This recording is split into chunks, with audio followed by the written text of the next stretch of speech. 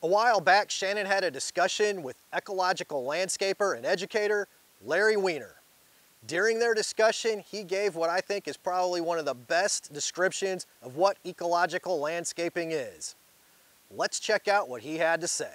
I just realized as we're talking, we might want to kind of define a little bit about what we're talking about when we're talking ecology-based landscaping, because I think most of our listeners are going to be familiar with that concept, even if they haven't really heard the terms, but there might be a few that haven't. So would you like to take a stab at explaining what we're talking about here? One thing that I think it is, or a few of the components, clearly native plants are part of it. But I do want to make clear, and there's different folks have different opinions on this, but while I am a big advocate and am practicing in my own practice, left to my own devices, I'll probably have an all-native landscape. However, I don't have a problem with non-native plants being used in the landscape. Now, if they are invasive, and an invasive plant is defined as one that escapes cultivation and through its aggressive nature significantly alters the ecology of wild places that it spontaneously occurs in. That's called an invasive plant, and they're ecologically damaging to our natural areas. So those I would not use, and I don't think anybody should. However, the vast majority of non-native plants don't act like that, and there is no reason why they should be shunned from the landscape. But what I will say, though, is that those plants do not have the same ecological connections, meaning our native insects are not as well adapted to utilize them. Birds, other animals they have not co-evolved with the plants that are not native. Consequently, I think that no need to exclude non-native plants, but I think if you want to do something beneficial environmentally, there should be a significant number of native plants included in the landscape. There's nothing wrong with a rose garden over here. There's nothing wrong with peonies over here. As long as you've got some little blue stem and some dogwood trees and some oak trees that do have a highly effective support of our native wildlife. But a lot of discussion is occurring now about the use of native plants, and for the reasons I just mentioned and other reasons that they're desirable to use. And there are a lot of claims that maybe oversell native plants in a way or oversimplify what you're going to get from using them. There's a reason to use them. They have tremendous ecological benefits. When used intelligently, they can reduce the maintenance that's required for landscapes. However, I think that understanding not only which plants to use where and try to accent a high percentage of native plants, that the processes that govern the success and failure of those plants in the wild need to be understood and also brought into landscape design. One of the ideas here is, from a maintenance standpoint, everybody wants to reduce maintenance. I've had a lot of clients in 4 years.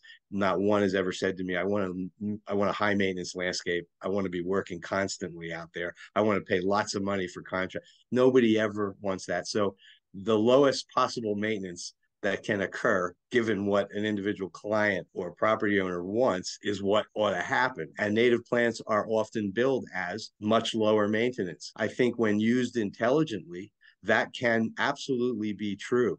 But just because you threw a native plant into your landscape doesn't automatically mean it's low maintenance. For one thing, a plant that is growing or is planted in an environment that is similar to where it naturally occurs will be much more self-sufficient, likely to survive and thrive, that one is planted in a place that's completely different from where it naturally occurs. Now, you may live in the state of Tennessee or Kentucky, and you may see a list of plants that are native to Tennessee and Kentucky, but there isn't one environment in Tennessee and Kentucky. There's woodlands, there's fields, there's wet areas, there's dry areas, there's shale, there's all kinds of things. So taking a native plant that is native to shale barrens in Kentucky and put it in a wet, have you achieved low maintenance? Have you achieved a plant that will be self-sufficient? No, you have not. So it's not just, oh, it's native, I can use it and everything will be perfect. One of the requirements here is to look a little deeper into where plants grow and kind of how they operate in nature and bring that into garden design. That's what I would call ecology-based landscaping. It's using native plants and using them in a fashion where you are incorporating or considering an understanding of where and how they grow in nature, and adapting that to garden design, because you're not just planting a wild place in your backyard. You're also planting, you want wildlife, you want plants that are self-sufficient to lower maintenance. You also want to like the landscape and enjoy being in it. So when I say bringing it in and adapting it, I mean understanding what goes on out there, but making some alterations so that this is a place for you to enjoy. It's not just for wildlife, but it looks like a imposing mess to you.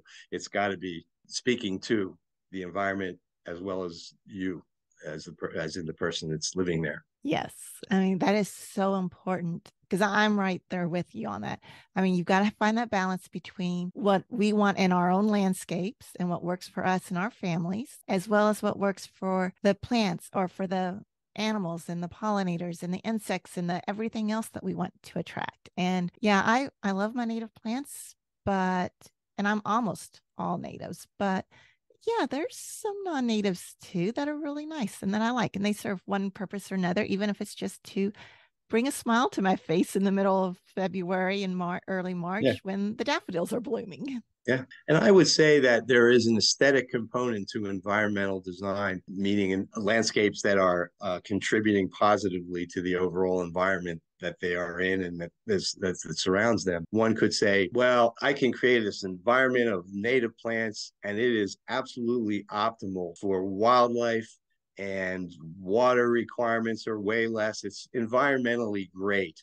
But if it happens to look like a mess to many people, what are the environmental benefits of that landscape?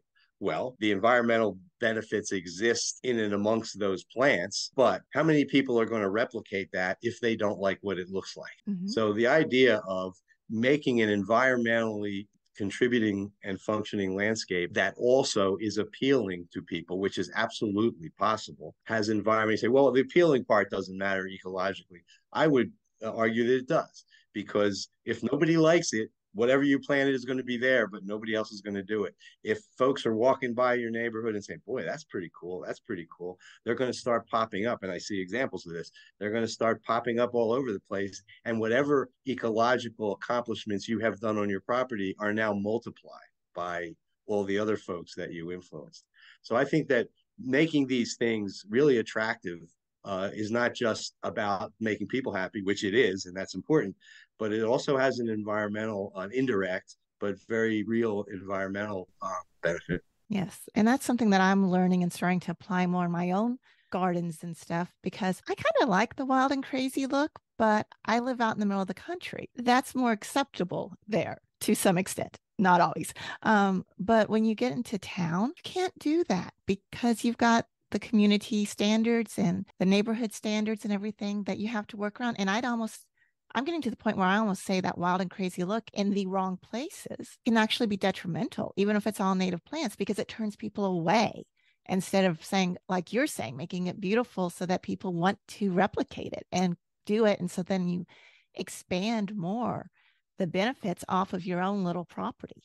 An example of that idea, I've been running our firm has been running a landscape symposium since 1990, and we have landscape architects and designers speaking. It's largely for a professional audience. And one of the speakers was a well-known landscape architect, and he was talking about his home landscape, which was in a very small town, right in the middle of town on Main Street, basically. And he had an old colonial house with a porch, and there was a sidewalk.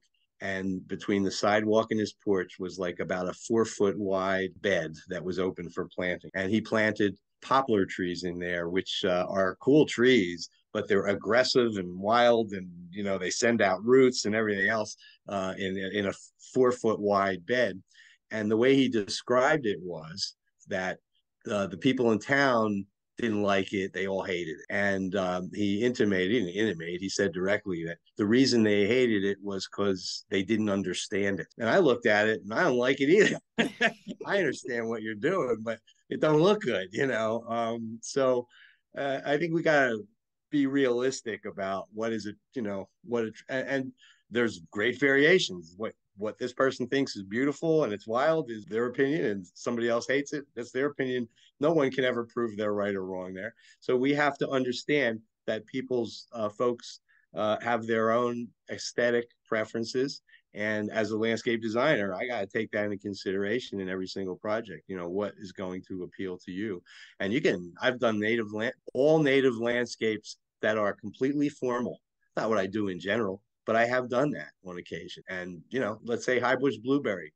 If high bush blueberry is in like a wild thicket versus high bush blueberry in a hedgerow, formal, straight line hedgerow, I don't think the birds are bypassing the berries on that straight line hedgerow because the formality of it offends their sensibilities. They're going to come down and eat the berries, whether they're in a wild thicket or whether they're in a straight row. So I think there's a lot of ways that ecology-based design can be expressed from a stylistic standpoint. Larry is also the co-author of the excellent book, Garden Revolution: How Our Landscapes Can Be a Source of Ecological Change, which I will link in the description, along with the entire podcast that this clip came from. If you want to dive right in and learn some simple tips on how to create an awesome pollinator garden, then check out this video and be sure to get out and explore nature in your backyard.